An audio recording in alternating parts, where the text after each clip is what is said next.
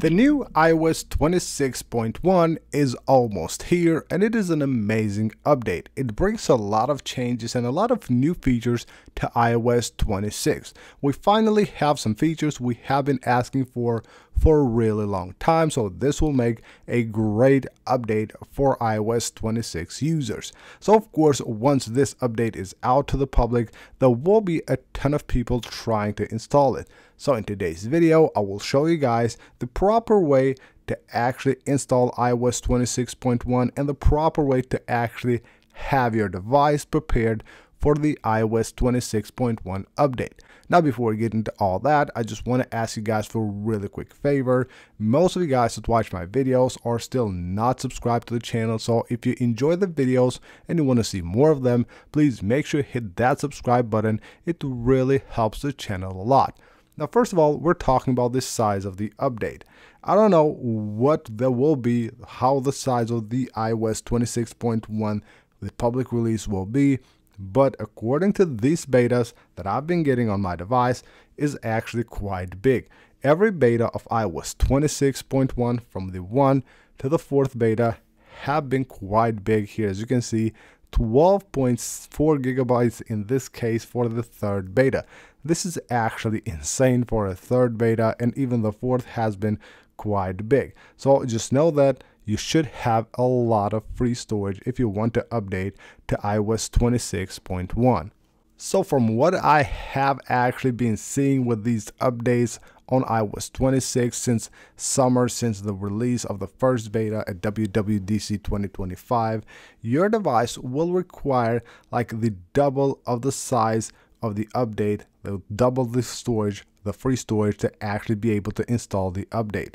So if this update comes at around 10 to 12 gigs, of course it will be different on different devices, then make sure that you have at least 20 gigabytes of free storage on your iPhone.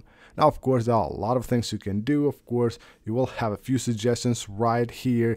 Of course, you don't want to delete any of your photos or videos just to install an update. You can always, of course, delete the recently deleted album right there, or what you can do is take a look at this list right here and see which apps are taking more space on your iPhone, like the case here with some of these apps like Snapchat right here. As you can see, the size of the app is 310 megabytes, while the size of the documents and data is actually 11 gigabytes. Now, in the case that you don't have enough free storage to update, you can always delete one of these apps that has a lot of documents saved on your iPhone. That way, what you do is just free the storage for enough time to update your device, and then once the update is completed, you can go ahead and just reinstall the app. And of course, this size of the documents and data will be quite small once you install it. It will pile up with time, but in the meantime, you have enough free storage to update your device. Now, another thing you must always do, I suggest you do it, even though I don't do it myself and probably a lot of users don't actually do it, is back up your device before updating. It is really, really important. Now, the process of updating the iPhone is very secure, it's very simple, and most of the time, like 99.9% of the time, nothing will go wrong. You will just have a very smooth experience updating your iPhone. But just in case it happens to just go wrong, you need to have a backup of your data. Now, these days we have a ton of data on our iPhones, a lot of pictures, photos, really important information, so we want to have a backup of those data. So make sure you go to iCloud right here and back up your data, or back it up on a computer. That way, if something goes wrong, you can always restore and have a backup of all the files that you already had on your device.